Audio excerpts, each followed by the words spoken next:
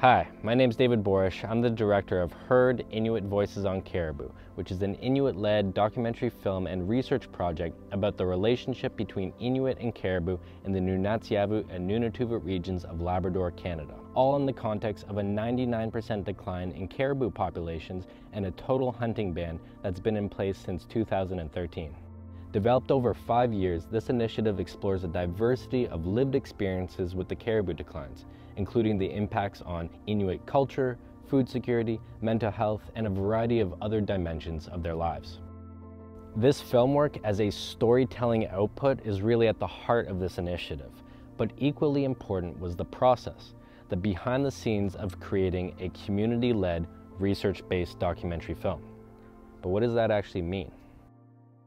This was not a project where a big production company came in with an idea. It was an initiative that Inuit were leading from the start.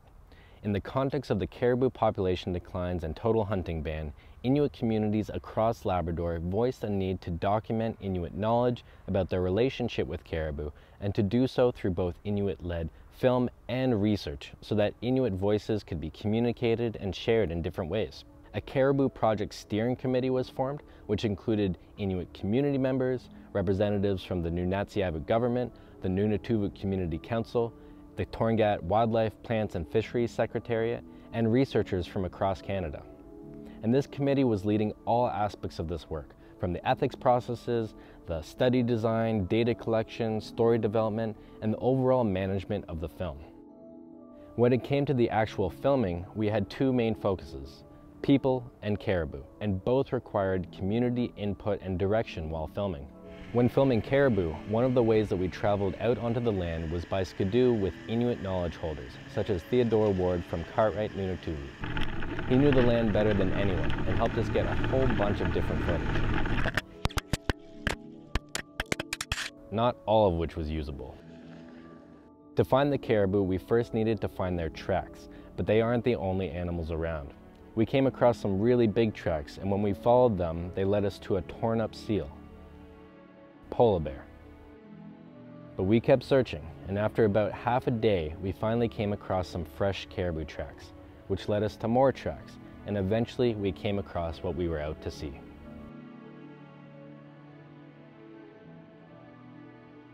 Another way that we filmed caribou was by helicopter when we traveled to northern Labrador. This was also a collective effort, going with Henry Lyle, an elder, knowledge holder, and Torngat Wildlife Co-Management Board member, Aaron Dale, a policy analyst at the Torngat Wildlife, Plants and Fisheries Secretariat, and Eldred Allen, an Inuit drone pilot from Rigolet, Nunatsiavut. This was an incredible experience and a whole other way of documenting the herds.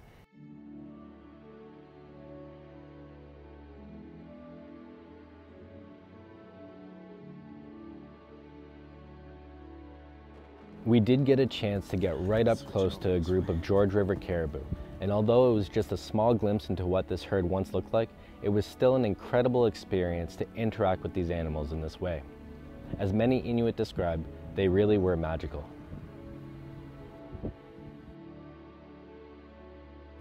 And it wasn't only caribou that we saw on this excursion. Hey, a wolf! Wolf! Wolf! We got a wolf here, Tim, coming towards the herd here. Filming these shots of caribou would not have been possible without Inuit community members and our team collaborating together for this film work. When it came to filming people, it was also really important that there was community direction in this process. So the video interviews were co-conducted between myself and Ina Shaiwak, an Inuk community researcher from Rigolet, Nunatsiavut. Together we spoke with more than 80 people in 11 different communities across Labrador. I think there's always been an interest to talk about caribou, and this is when the ban sort of happened. It gave people that little push to say, okay, we need to actually document this thing, and this is what connects us to our culture, our family, and our need of being on the land. It helps. Being able to record the people with video and with recording their voice, we're actually recording the story, and it's there for the next generations, and nothing gets mixed up or nothing gets added to the story, sort of thing. Like, we have the actual proof, or we have the actual knowledge, that can be passed on to another generation. My hope, I think it's so that people will understand where we're coming from. It's just like, just listen to us. We know. So we had Inuit leadership with the steering committee as well as in the filmmaking process. But for this film to be of actual value for communities, we needed to make sure that we were hearing directly from participants themselves. And so a critical part of this co-creation process was to organize knowledge sharing events where we could show some of the visuals and the quotes and hear direct feedback from people. We also shared draft versions of the film throughout the post-production process, which was really helpful to get an idea about how people felt about the work. At the end of the day, we wanted this film to do justice to the story of Inuit and Caribou in Labrador, and that would not have been possible without direct leadership from Inuit community members.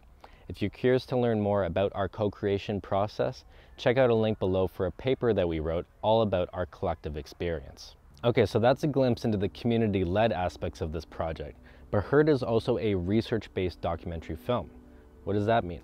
Well, when we first started this project, we knew that there were two types of objectives that we were trying to meet. Storytelling objectives in the form of documentary films, as well as research objectives in the form of research articles. And this research component was really important in part to support decision-making processes for Inuit partners, but also as another way of sharing Inuit voices about the declining caribou populations. And before going into this work, we recognized that there were a lot of synergies between qualitative research and documentary filmmaking. And so our approach was to try to blend the two together. As an example, in the film, you'll hear longtime caribou hunter Joey Inuit say, "It was almost like the caribou was the reason and everything else happened after." This quote was not only used in the film, it was the title of a research article published in Global Environmental Change that explored the effects of the caribou declines on Inuit well-being. This article is filled with quotes from Inuit participants that we video interviewed, which meant that we were using the knowledge shared in the video interviews not only as content for the film, but also as qualitative data to be analyzed, explored, and written about, all in collaboration with Inuit partners. But to take a step back, before we started this project, there wasn't really a technique or an approach that we were aware of that would allow us to work on video editing and a qualitative analysis at the same time. And so we developed our own technique that we call a video-based qualitative analysis. In a nutshell, instead of integrating video into pre-existing qualitative analysis softwares, our approach was the reverse, integrating qualitative analysis strategies into video editing software, specifically Final Cut Pro X and the Lumberjack Builder program. By repurposing these video editing programs, we were able to connect interview transcripts directly to video interviews and apply codes to these video interviews representing different themes, such as culture and food security. This allowed us to listen, watch, and read the data all at the same time, which was really important for exploring Inuit knowledge. We were also able to use the coding and filtering tools that already exist within these programs to search and filter through these themes. And it was really cool because we could explore different relationships between these themes, such as quotes that talked about both culture and food security in the same answer to a question. So by using this approach, we were able to explore different themes in depth for our analysis, while also building out storylines and scenes based on these themes. We developed an entire step-by-step guide for other researchers, filmmakers, and communities who also want to create both storytelling and analytical outputs from the same process. So check out the link below for more information. So as a whole, Inuit Voices on Caribou is a story of Inuit and their deep connection to an animal. But there's also a story behind the film, the behind the scenes of creating a community-led, research-based documentary film. This project has shown us the opportunities for co-producing knowledge and stories through reciprocal partnerships, and how important it is to create space for Inuit voices. It has also shown us that documentary film offers something different to a research initiative, as we were able to involve participants in ways that were accessible and visualize their knowledge in ways that otherwise might not be represented in text. We're so excited for you to watch the film and learn more about this project. Make sure to follow along at Inuit Voices Heard on our socials, and feel free to reach out if you have any questions. Thanks for watching.